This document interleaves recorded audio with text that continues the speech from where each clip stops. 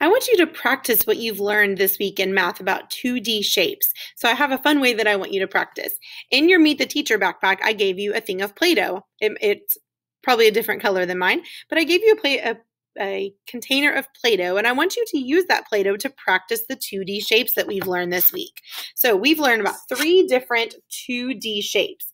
We learned about a triangle that has 3 sides and 3 corners. We learned about a square that has 4 equal sides that are all the same and 4 corners. And then we learned about a circle that has 0 sides and 0 corners.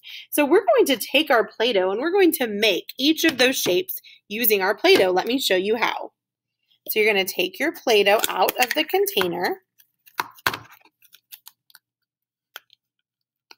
You have to dig it out. And then you're going to pull off little pieces and make them into lines that you can turn into a shape. So that can be the bottom of my triangle. I'm going to pull off some more Play-Doh and rub it between my hands to make another line. So if I'm making a triangle, how many sides do I need? I need 3 sides. So I'm going to need 3 pieces of Play-Doh to make 3 straight lines. So if I connect those pieces together, what shape do I have?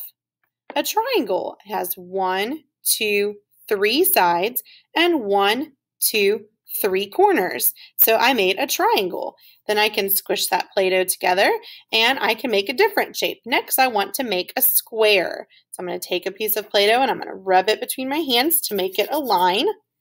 There's one side. Now remember, if I'm making a square, I need all of my sides to be the same. So what I might even do is I may line up my 4 pieces to make sure that they're the same length, that they're the same size. So I'm going to make 4 sides and make sure they're all the same length.